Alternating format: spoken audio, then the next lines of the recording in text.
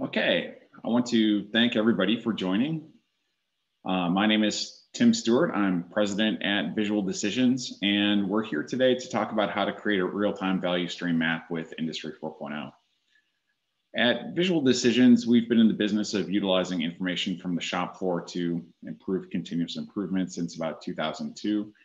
We help our customers combine the smart factory and the lean factory to drive improvements to cost, throughput, and quality. Our customers have seen dramatic improvements, such as 30% increases in OEE, 50% scrap reductions, and much more.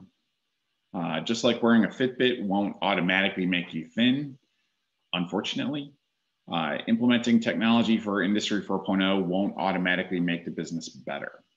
The culture of the organization and the business processes have to be adapted to take advantage of new capabilities to drive real improvements. That's why we have a unique approach to work with our customers to adapt processes to take advantage of the new capabilities and help establish a true data-driven manufacturing culture.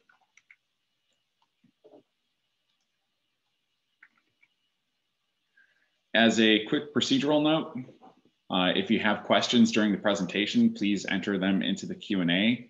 I'll get to them at the end of the webinar. Thank you. So the goal for today is this.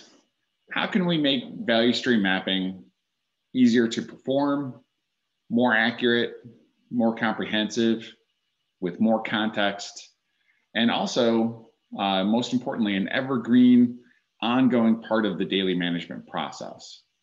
So to get started, we'll take a look at the traditional mapping process, and we'll also quickly review the typical mapping process output. So let's start with a basic question. Why do value stream mapping? The purpose of value stream mapping is to identify and remove or reduce waste in value streams, thereby increasing the efficiency of a given value stream. And waste removal is intended to increase the productivity by creating leaner operations, which in turn make waste and quality problems easier to identify. Value stream mapping accomplishes these goals by allowing the team to see the big picture of how materials and information flow through the manufacturing process. The visualization allows them to identify areas of waste, select priorities, and allocate resources to optimize the flow. In addition, the mapping process helps the team generate ideas on what the next future state of the process looks like, as well as the ideal future state. So next, let's take a look at a high-level look at the overall mapping process. The process usually begins with a kickoff workshop. And in this workshop, we define the scope. What value stream will be the focus of the exercise? Is it for a single product, a product family, or something else? Do we need to do a product family analysis initially to figure out which products we can group together for analysis?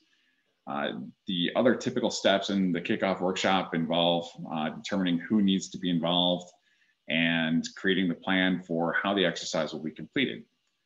Other steps at this point may include some initial charting, such as a brown paper chart that gives a very rough high-level flow of materials through the manufacturing process. The next step in our typical mapping process is basic mapping. In this step, we create the basics of some of the fundamental mapping outputs, such as the actual value stream map, the quality filter map, spaghetti diagrams, etc. At this point, we may just outline our initial ideas of the flow, where the quality issues are happening, etc. Once we have the basics completed, then we need to collect data about the current state to add to the maps. While this can be accomplished in several different ways, the traditional path is to get out to the floor and view the process. Do your Gemba walks. This could mean talking to the operators and the supervisors to get their input on takt time and performance information, or it could mean monitoring the process and collecting actuals for a while to get the data.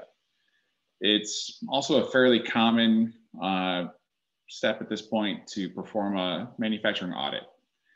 Some examples of criteria for the audit could be Schoenberger's 16 Principles of World-Class Manufacturing or Kobayashi's 20 Keys. So once the data has been collected, it's time for the current state workshop. This is where the team reassembles, kind of like the Avengers, to add the data to the charts created back in the value stream mapping step, or the basic mapping step, sorry. And at this point, the team will look at the completed visualizations to identify where that waste is within the process. And at this point, the next step they may do would be some detailed mapping. This could be done either during the current state workshop with the entire team, or the team may break into subgroups to create the necessary analyses. And we'll have more details on the detailed mapping in the next slide. But once the overall analysis of the current state is completed, it's time for the future state workshop. And during this workshop, the team will gather again to go through the analysis of the current state, brainstorm ideas, document the planned improvements, and create the action plan for improvement. Now, there are two possible future states the team may produce here.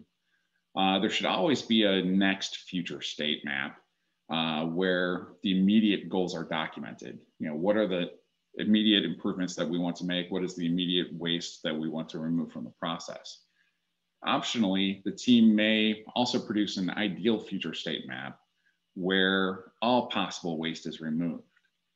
Either way, the team should create a detailed project plan for executing the improvements to get to that next future state. And the final step, if I can be a nerd once again, is to make it so and implement the proposed changes.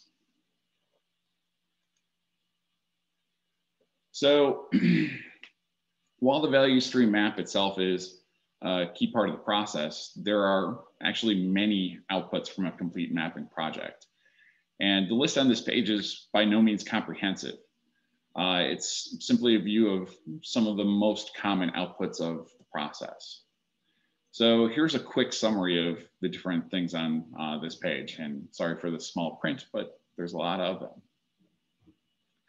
So in that initial mapping section, there's a product family analysis. And this analysis looks to group individual products into families based on identifying commonalities in their manufacturing processes. Overall lead time mapping can be viewed as a Gantt chart or Pareto, and looks to quantify the total lead time. And this can cover information flows, material flows, manufacturing, service, et cetera. Really anything that's considered to be part of the lead time for that individual product or product family. The brown paper overview, this is really high level flowchart of the overall flow within the factory. Supply chain structure is a high level analysis of the various suppliers in the process and what that supply chain looks like.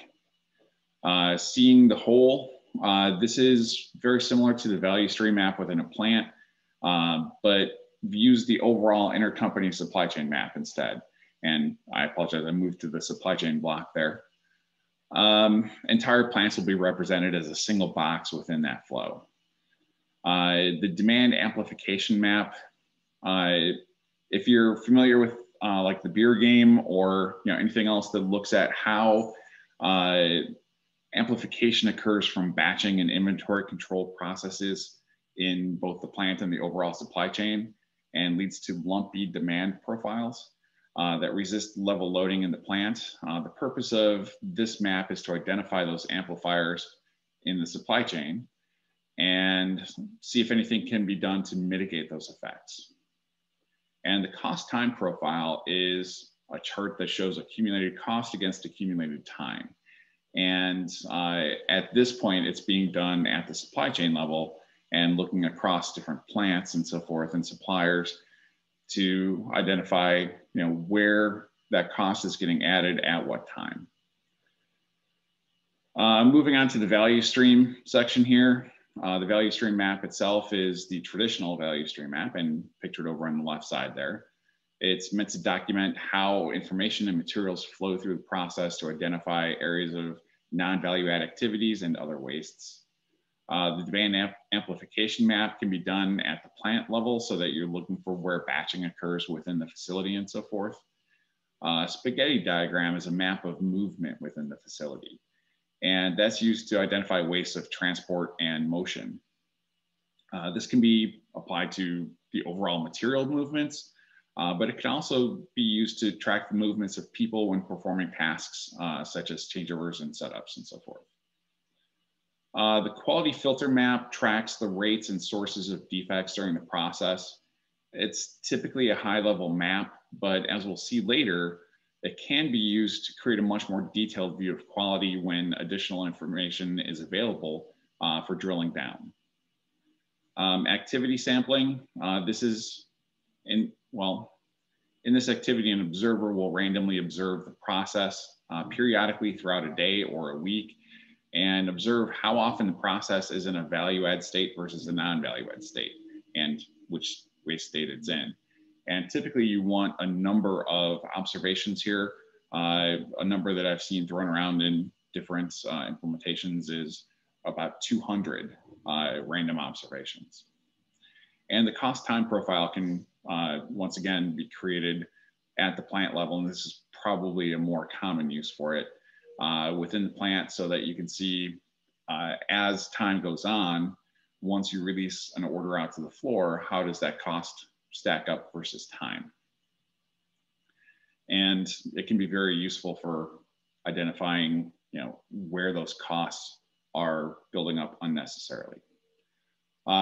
In information processing, we have order tracking, and this tracks the information flow for an order, and it tracks it across really its entire life cycle. So planning, generation, cost estimation and pricing, if that's part of the process, order entry and receipt, order prioritization, scheduling, procurement, manufacturing, assembly, test, shipping, installation, billing, returns, service after the sale, et cetera. And so really tracking that entire life cycle and looking at what is that cash to cash cycle essentially. The information value stream map is kind of that information flow up on top. But that detailed view of that information flow, the isolated view of that, looking from all the way on the supplier on the left side to the customer on the right side, how does information flow for that entire process? And then process activity maps underneath detailed. These are the detailed maps for any areas of particular concern. The information is very similar to what you put on a value stream map, but it's captured in much more detail for that particular area. So that was a fairly quick overview of the typical traditional map and process and its outputs. As can be seen, it's a highly involved process that incorporates efforts from a lot of different people. And while it has tremendous value to the organization and is a critical part of any lean implementation, the traditional approach is also very wasteful. Most of the data that's gathered already exists and is available for use. So why go back out to the floor and gather the data manually? And we'll take a look at the pros and cons of each approach in this section. So why continue with the traditional approach? And these are things that I've heard from countless lean professionals, continuous improvement people. And so what are the primary advantages? The first one that I've heard is greater involvement from the people. And as people are going out to the floor, they're collecting this information, they're interacting with the process, they're having conversations with the operators and the supervisors across different shifts. You just get that much, much greater involvement of different people than if all of this is just automatically generated on a computer screen. Kind of lasting ownership, and this goes along with some of that involvement piece, but if somebody participates to that extent and they have to go through all this work and effort and so forth, they're going to have a more lasting ownership of the result of that. And along with that, an improved understanding of the process itself. So if the whole value stream app is generated automatically and everyone just goes into a conference room and they look at it on projected screen or whatever, you may not get that same level of understanding as if they're out on the floor collecting the data by hand, walking the process, talking to the people that are involved in it on a day-to-day basis, and really experiencing the process itself. You're better able to visualize the possibilities. So again, if you're out there and you're seeing the process and you're walking it and you're mapping everything out as you're doing that, and you're maybe doing the sampling and so forth, where you're seeing if a process is in a value-add state, non-value-add state, et cetera, you really start to visualize the possibilities here and see what can be done, what can be optimized, where can the waste be removed, and so forth.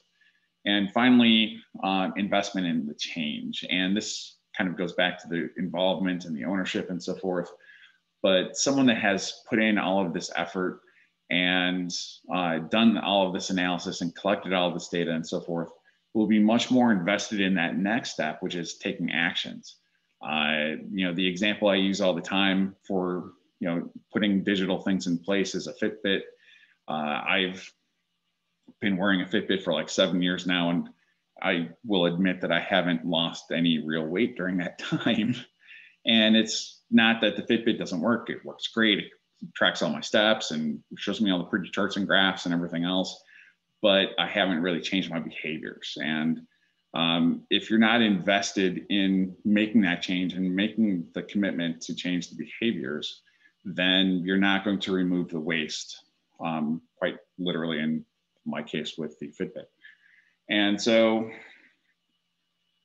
those are the typical reasons that I hear in terms of, why continue to, do this manually and so forth. So, pretty strong argument. What are the benefits of going digital, and why look at this in the first place? Well, it's really around accuracy, breadth, speed. You can shift the focus from collecting data to making improvements. And really it's turning this into something that instead of hanging on a wall, you actually use it live in your daily processes.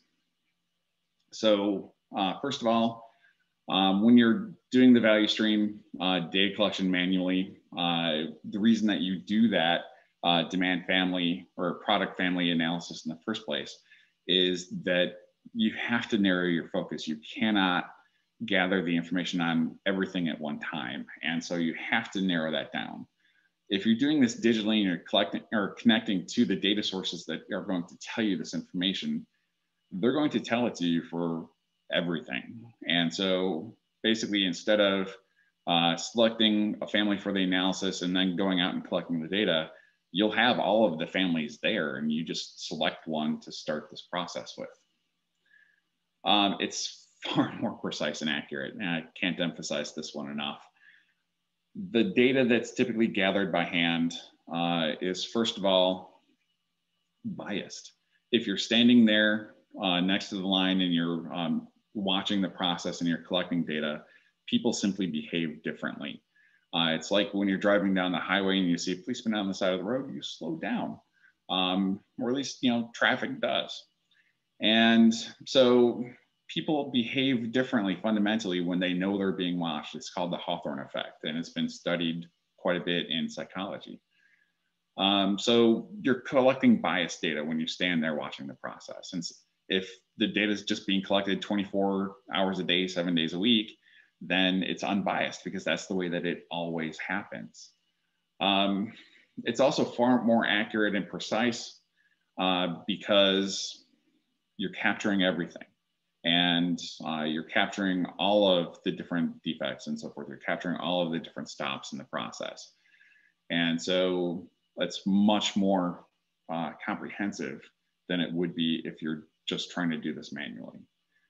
It also reflects the true process. And as I said, it's unbiased, but typically if you take a traditional approach, the guidance is just capture what's happening today and treat that as if that's what's normal. Because if you ask people, how the process is supposed to work, they'll give you kind of an idealized version of it already. And the idea is that you want to capture what is the actual waste that's happening. And again, when you're collecting that data 24/7, you see all of the waste. You see all of the things that go through rework cycles. You see, all the things that take a non-standard path through manufacturing because there's, the machine is down, or, Joe isn't here today, so we have to run it over on this process instead, et cetera. And so you really see what is the actual process that materials go through, and you also see all the process deviations that take place on the shop floor on an ongoing basis. And you just don't see that when you go out there for a day or a week and you capture the data that's happening at that time.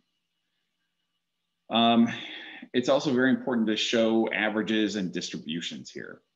So instead of the traditional value stream map where I say that the cycle time is exactly 300 seconds, I'm saying that, on average, the mean might be 300 seconds, but how fast can it be and how long can it take? And, how often do we see those extremes? And this helps a lot because part of what we're fighting against is not only what is the average waste in the process, but variability itself causes a tremendous amount of waste. And so if we can identify that variability by understanding how much there is in the process, that helps us to target those things. One of the biggest parts of this is that when you do the value stream mapping process in the traditional manner, you do it as a project. You gather a team together and you have this kickoff and you go through those steps I talked about earlier. And then you're done. And the value stream map is there. You have your current state, you have your future state map, and they're the same tomorrow as they are today. They're the same a month from now as they are today because it was a project and you did the project and you're done. With a digital view of this, it's an ongoing thing. So as the process evolves, as you make changes, as entropy occurs and so forth, the value stream map will automatically update because it's connected to those sources that are collecting information from the shop floor 24/7. And because it's automatically updating, now you have the capability of saying, our current state was this, now it's this, and we can actually compare those two to see how is the process evolving over time. As we make changes, we can actually record that we're making a change in the process now, and we can measure the impact of that. Did we get to our desired future state after we implemented that change? It can be part of the daily process. So if you have this value stream map and you understand how it's supposed to work, what the times are supposed to be and so forth, how much non-value add time you're supposed to have between operations as a maximum, hopefully, as you see deviations to that process, you can actually notify people. You can have alerts in the process and so forth that go out and notify supervisors, production engineers, et cetera, that, hey, this is only supposed to take 2 hours for cooldown between these two steps. We're at 6 hours now, what's going on? And then you can you can shift the focus from collecting data to how are we actually going to analyze and improve the process. And that's where you can maintain that ownership in what's going on here, is you still take the time to analyze all of this. You still have the people involved. You still bring in all of the different people. You still go out to the shop floor and you validate this information that you're collecting from these systems against what you actually see out on the shop floor. And you still have those same conversations, but you're shifting the focus away from collecting the data to, well, first of all, validating the data, but then, what can we actually do to make the process better? And there's only a certain amount of time in the day. And if you're spending 20 of those 24 hours just getting the data in the first place, you only have 4 hours left to decide what to do with it. If the data is already there and you validated it after the first couple of hours, you've still got quite a bit of time left in that day to actually decide how are we going to make the process better. So you don't necessarily spend less time on this, you don't necessarily, just rush through the process because, hey, we already have, the data systems doing it. No, you still take the time, but you shift that focus to utilizing the information. All right, with all that said, how do we actually go digital? So data actually originates at every step in the value chain. And this is an example that we looked at with a bakery company where we looked at everything coming in from receiving an inspection all the way out to the warehouse and transportation out to the different stores. And at every step along the process, they were collecting information. There were PLCs that collected detailed information about every single step in the process. There were work orders that were tracked in the ERP and MES systems. There was a lot of data out there. And so rather than going out and just observing the process, we were able to take this existing information and map that into these different analyses that we looked at earlier.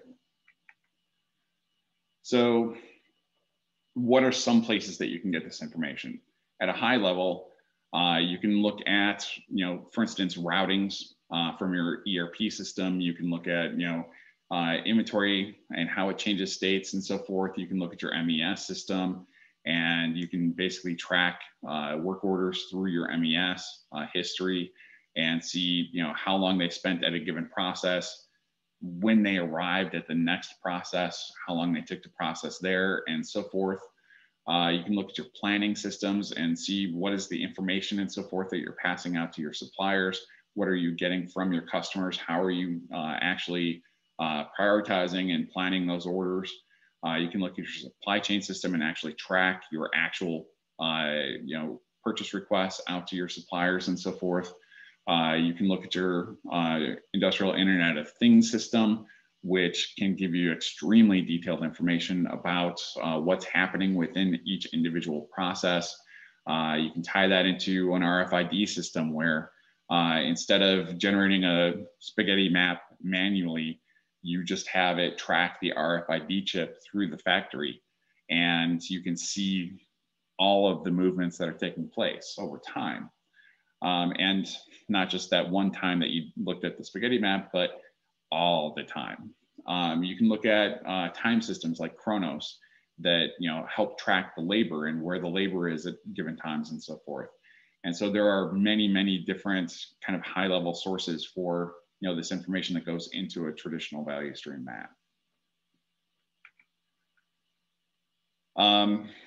From a quality perspective, looking at like the quality filter diagram and so forth. Excuse me. You can do this manually. You can take a random sample of a day or a week or whatever, and track all this information manually. And I apologize, I forgot to take the transition off of here. But essentially, all of these different systems are quality systems and have quality information within them. And I'm just going to leave it here. All of those different systems, we did an example with a firearms manufacturer. And within that firearms manufacturer, we were asked to create a quality dashboard, a corporate quality dashboard across 7 different facilities. And within those 7 different facilities, they actually had 57 different systems that had quality information within them. And so by taking that information, by utilizing systems to, make that more robust and, consolidated, we were able to create that single dashboard that looked at quality across those different plants, across those different systems, and really consolidated that information so that as people were trying to analyze that process, they would have the context there from the different places, but be able to see the summary and then drill down into that information to get to the more detail. Let me do something real quick. slideshow, transitions, no, animate, not transitions, that's what I'm looking for. Do it on mouse click and apply to all. Okay. Sorry about that. So the next step is, kind of what information are we capturing? And one of the keys here is that you can't just collect the performance information. If I just look at my first pass yield, that doesn't tell me all of the information I need to actually improve the process. What I have to understand is, what are the diagnostic metrics? What are the actual reasons why things are happening? So if I look at the different defect modes, I can have something that's a dimensional defect, a functional defect, cosmetic, and then the different individual defects within there. And if I capture information at that level, it will help me to not only identify where I have quality issues, but also what those quality issues are and what I need to do to improve them. And so there's a couple of different ways to organize that information. One is to do it on a traditional fishbone or Ishikawa diagram. And then there are a number of other ways to classify those failures and so forth. But the key is that you want to have that structure there as you're capturing the information from the process. And that way you have it available for the analysis that you want to do later. So the next step here is, how do we actually show the maps? And what are the systems that we use to actually do that? And so, as I talked about in the example of the firearms manufacturer, they had raw information in 57 different systems. So how do we actually build up the reports that we want to see, from all of those different source systems? And there's several different options here. One is that we can utilize a purpose-built system. And in that purpose-built system, it's made specifically for lean manufacturing analysis. And there are a number of packages out there. And today I don't want to get into which packages are better than which, and which approach here is superior and so forth. This is more of an agnostic view of it. But there are purpose-built systems out there. And the key as you're looking into any of those is how easy is it to feed the information into those systems. And so they're already built for lean analysis and so forth, and they have many of these maps and reports built into them. The key is just, how do we get the information in? If it's a manual process putting that information into it, then it's probably still not the direction that you want to go. Business intelligence systems is actually what we used at that firearms manufacturer. Things like Power BI or Tableau or Click or any number of other solutions that are out there are very, very good at taking fragmented information across disparate different systems, consolidating that information together, and then providing cohesive views of that data. It's what they were built for.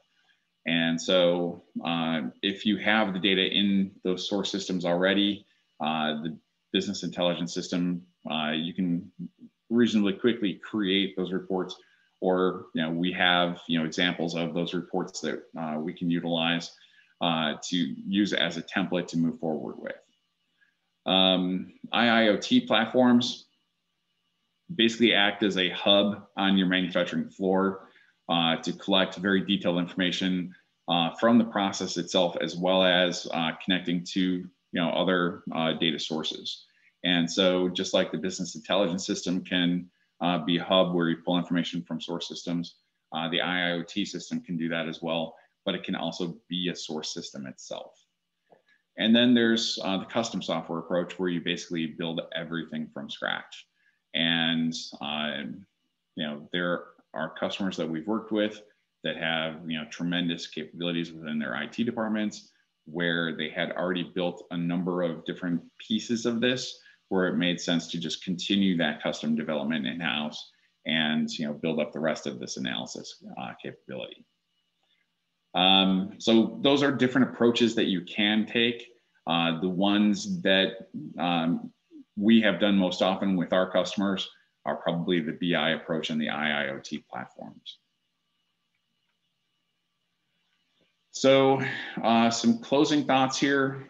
How do we really combine the benefits of the manual approach with the digital? And really, how do you maintain the fingerprints on the process? That's a phrase from David Mann's book on creating lean culture, where he talks about visual controls, subject that I talked about in my webinar last week, and being able to maintain that ownership and so forth, as represented by people having their fingerprints, on the process and on the data. And these are the 5 different advantages of the manual approach that I talked about earlier. And I'll address kind of each one of those in a digital context. And so from an involvement point of view, you don't have to have people become less involved. The involvement simply shifts the focus. So instead of doing the grunt work of collecting the data, people can focus on the process improvement. Again, you don't have to collapse the time that this is taking, although you can. You can really just have the time that people are spending really better understanding the process, where the waste is, and how to actually make the improvements instead of doing the grunt work of data collection. Lasting ownership, I actually think that this one is really tilted towards the digital, because instead of hanging on the wall, digital value stream map becomes a part of that daily process. By embedding the value stream map into the leader standard work, by setting up alerts around process deviations and utilizing this as a live system, that ownership is really ongoing. Improved understanding, again, people can still go to the floor even when the data is automatically collected. They're not barred from the shop floor. And so the greater depth and breadth and accuracy of the data gives a much deeper understanding, really, than just going out and watching the process, because now you can have both. You can go out and watch the process and see how it's working and follow it step by step, but you can also have all of that information available to you to give you that deeper understanding of the process. Visualizing the possibilities, and everything that's done in the traditional future state workshop can still be done. You can still use sticky notes and put them on the wall if you want to represent the process, and then remove sticky notes and rearrange them and everything else. If you want to do that, you still can. There's nothing that stops you from that. But when you put those sticky notes up there to represent the current state of the process, you'll have the data behind it so that it actually represents the current state of the process. And then also, as you're visualizing possibilities, that more comprehensive data can highlight many more opportunities than you would otherwise see if you're just looking at a snapshot of one point in time. As far as investment and change goes, the traditional idea is that additional work of collecting the data makes people more invested. And again, the idea here is that you're not really eliminating that. You're just shifting the focus from the grunt work to the outcome. And the fact that their focus is on the outcome, I believe, actually helps make them more invested in those improvements that they're taking more time on to generate. So with that, I want to thank you. I do have one question. How would 5G implementation improve the value stream data and updating? So the 5G implementation really just helps you collect more data faster. And so if you have, for instance, IoT devices out on the shop floor, having a 5G implementation within your facility provides a backbone to get that data on a more frequent sampling and really utilize that in your analysis. And so the 5G implementation just provides that infrastructure and allows you to collect additional data. Any other questions for today? If not, that concludes today's webinar. I want to thank everyone for attending, and please let me know if you have any questions. I'll follow up with each of you through email, but please don't hesitate to reach out to me by phone or email at any time.